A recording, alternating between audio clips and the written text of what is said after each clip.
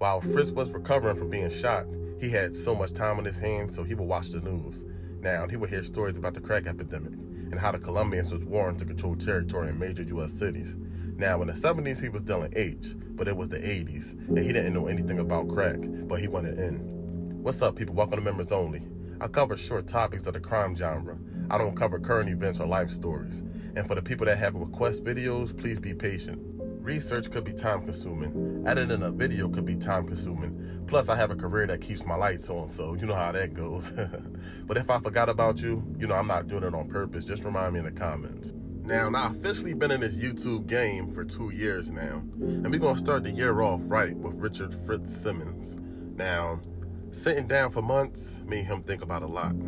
He became sharper.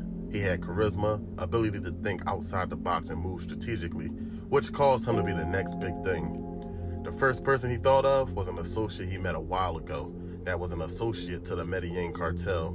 In the 80s, the cartel war caused the cartels to ship large amounts of product into the U.S. for low prices or even on consignment, creating many rags to riches stories. It would save and destroy families at the same time. That's really the sad part about the whole thing. But Fritz headed back to the city and arranged a meeting with a friend, and he got 15 bricks on consignment. Now, taking that amount of work up front from the cartels, it's already a risk within itself. Now, let me tell you something. Now, these are not the guys you would even play with a little bit. When people in America say they cut from a different cloth, yeah, okay. These people go after your wife, kids, the dog. But scary money don't make no money. He took the blocks, and he was going to give them out on consignment, which was another big risk in them dirty streets. The people around him didn't agree with the plan, but he was a gambler. Plus, that was a way to take customers, destroy competition. Come on now, you can't compete with consignment. During his first run, the brick was sold in 2 weeks. He changed the game. He saved and helped employ many families that knew they could work for him to make ends meet if they lost their jobs. He had money coming in from all over New York, D.C., Baltimore, and Philly. The way he saved families and changed lives, he developed the nickname Nikolai, which means the people of victory. 112th Street was popping. If you lived on that strip, you was good. Now, his first couple runs went smooth. Then you had some people run off. But by that time, he was up, and those people just played themselves. He began starting people small, and being a great judge of character, he would never give out what he couldn't afford to lose. He would start you small. He would start you with a half an eighth and sometimes half a key. It got to a point where Fritz was unloading 6 boxes from a truck. Each box had 50 keys in it. That was 300 keys in one run. Imagine getting caught with all that. He was doing that every week.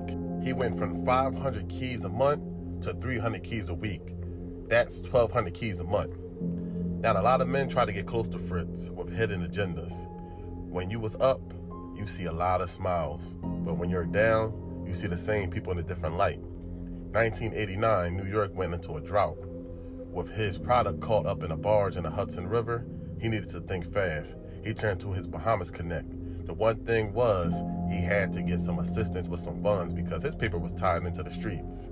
He turned to some members of his team, and he was let down. The only person that came through was his right-hand man, Ace Small. The same man that asked Fritz why he trusts him so much. And he said, well, remember when I told you not to look into that closet? I knew you would look. Fritz kept millions of dollars in that closet. Ace had many opportunities to rob him, but never took a dollar. Now that's loyalty. You need to keep those guys around you.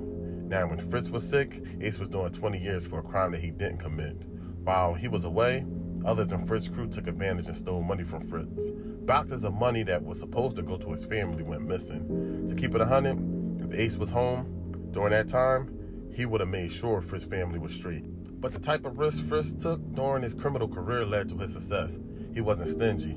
He spent money, but he wasn't caught up in a flashy lifestyle. He gave many opportunities.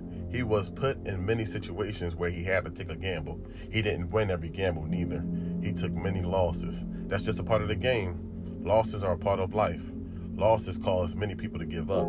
Don't get caught up on the next person wins, because you'll see many wins in the light, but you don't know how many losses kept in the dark. Happy New Year. Hit me up in the comments. Don't forget to like the video. Subscribe if you're new. Be safe out there. Have a drink for me. Be careful in that circus, man. Stay home if you can.